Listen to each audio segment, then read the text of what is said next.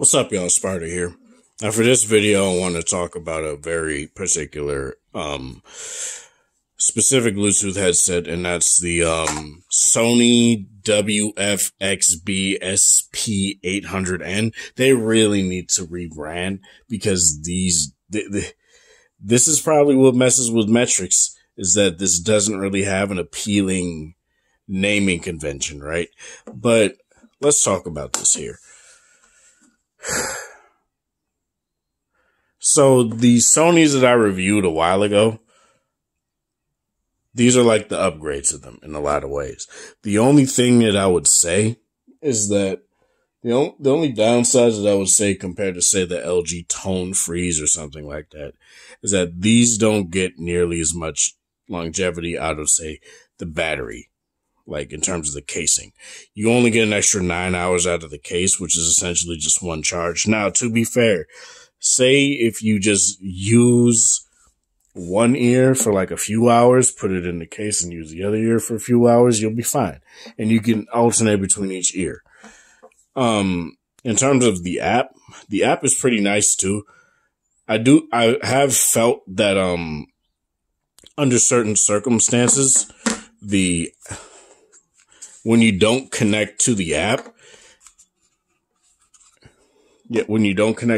right, and you want to use the controls, sometimes it won't work, but a lot of the times it does, so it's not really that big of a deal. Yeah, but in the app, you get all these settings here. Yes, I know, damn it. You get all these settings, you get your left, right percentages, and you get the battery life of the case. I wish on LG's app that was a thing, that you get the battery life on the case, but you get the battery life of the buds, which is honestly fine too. You get your sound controls, equalizer, and stuff like that. I haven't really messed with this. I'm honestly fine with the default equalizer, how it's tuned out of the box. So that's fine. In terms of system, this is the one thing where I don't really like. This is the one thing I don't really like. And let me actually show you guys here. Give me a second. Okay, so I got the LG Tone Freeze here as well. And they just announced an active noise canceling version of these too. I do actually want to try those out. But let's get into this. So let me actually see if it'll connect, because these haven't been connected to anything in quite a bit. So I'll probably have to reconnect them. Oh no, it's connected to the FE. Let me do this.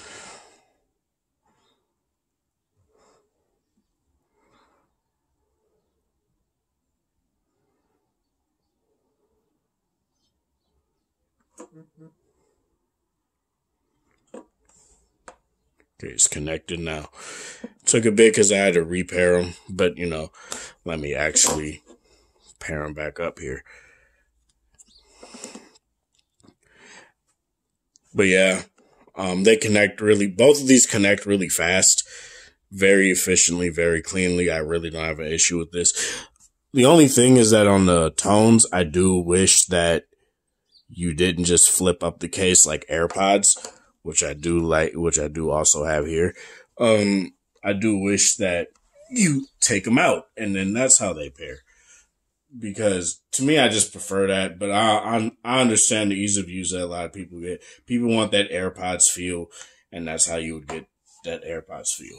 So let me go to the LG Tone app here.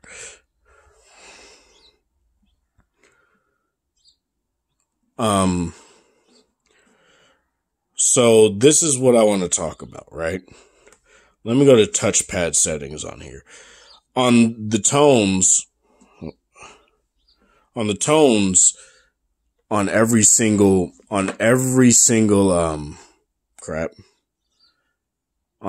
setting, right? On all of these settings here, and sorry for the refresh rate. Let me actually kick up my shutter speed here. But as you guys can see, all of these right here, you get to choose what you want. Now, the only ones you don't is say the press and hold, because that's going to be your ambient sound and your noise canceling when you get the FN7s and stuff like that. That's what that's going to be used for. But all these you can customize. And the best part about it, say you get an iPhone and you pair it to your iPhone and then you download the app. What you don't have to do is reset the only settings you really have to reset are like the equalizer, which I remember anyway. But in terms of like the touchpad settings, they're saved onto the earbuds themselves. So you don't really have to worry about having to redo that. Whereas by default, it comes with volume and playback, I believe. But you go into here, you could choose on the left side if you want volume control. If you want any of these controls here, you pick them. But the problem is you can't change what they do. They all stay the same. And to me, that kind of sucks because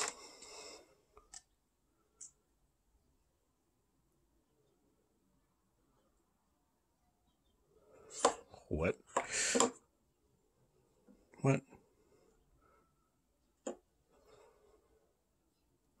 I don't know.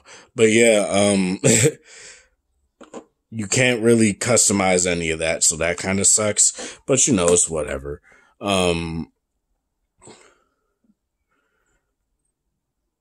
never really had the issue of not being able to use any of the controls before opening the app up. I don't know why it's doing this. Whatever. It's not really relevant anymore anyway, so it's fine. But other than that, let's talk about music playback, because that's most important when it comes to this. And if I'm going to compare it to the tones here real quick, which is my most direct comparison, I haven't listened to the AirPods Pro in a while, so I can't really talk about that. But in terms of how these sound, you're going to get extra bass. That's what the XB stands for. And, whew, boy, it's really nice bass too. It's not like muddy bass. It's very clean bass. And to me, there's a lot of things that I do indeed enjoy. When you listen to what I listen to, like a lot of hip hop, a lot of 90s, 2000s hip hop rap, even some 80s and stuff like that, it sounds really nice, and the bass line and all that stuff is really quality. But say you want to listen to some instrumentals, like I tend to, as a test, I use the Doom Eternal soundtrack. The only thing they fear is you, and the bass doesn't do anything to destroy that track. It actually kind of helps the track a little bit, gives it a little bit more oomph, and that's really nice for, say, a Doom Eternal soundtrack. Say you want to work out to that, and that's really nice. And speaking of working out, these are IP55 waterproof, so you don't really have to worry about that.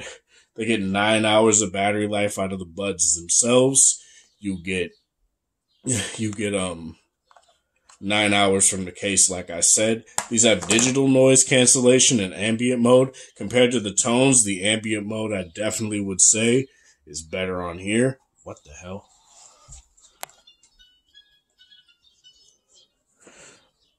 Do not play Nas right now. But, yeah, in terms of that stuff,